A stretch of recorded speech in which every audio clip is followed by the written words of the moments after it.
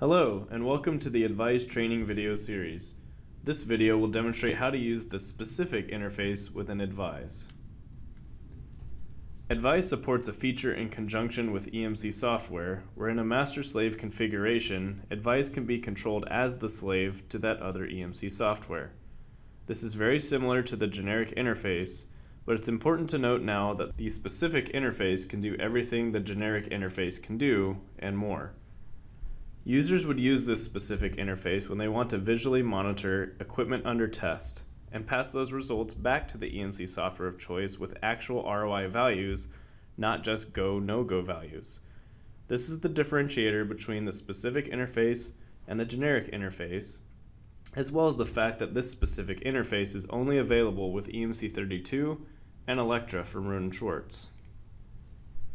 To use the specific interface, users would launch EMC32 or Electra alongside AdVISE, and in AdVISE they will run a test in remote mode.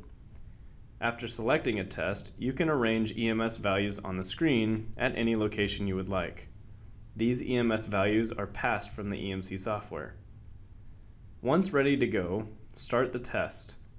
Now AdVISE is waiting for EMC32 or Electra and is officially in slave mode.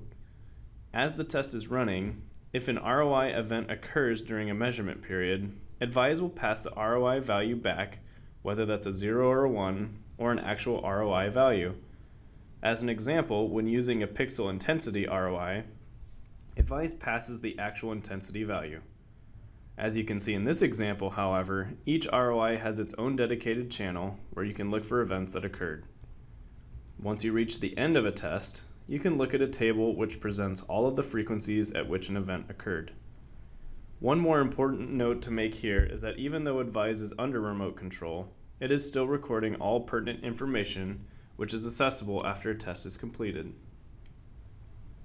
For more information and to download product literature such as the product brochure and datasheet, please visit the link shown at the end of this video.